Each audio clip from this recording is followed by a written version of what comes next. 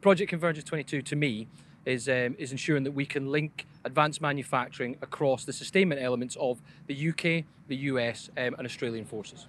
Our key success has been the ability to receive designs and files from the United States sustainment forces, convert them to a suitable UK file format and print parts so that the US can send us files for spare parts that they require that they can't get through their own supply chains. We can print them and provide them to the United States for use on the battlefield.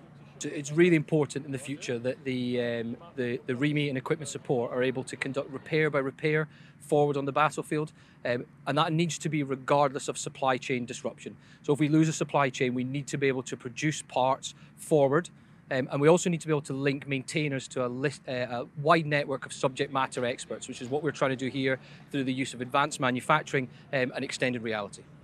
So we've deployed it here with two 3D printers. Both of them are polymer printers. They can print small, high strength, high quality nylon parts, which are inlaid with carbon fiber to provide that extra strength. They're designed in such a way that they can be deployed in an austere environment, so they can print on the move or print in any environment that we need them to across the world. The benefit to maintainers on the battlefield is huge.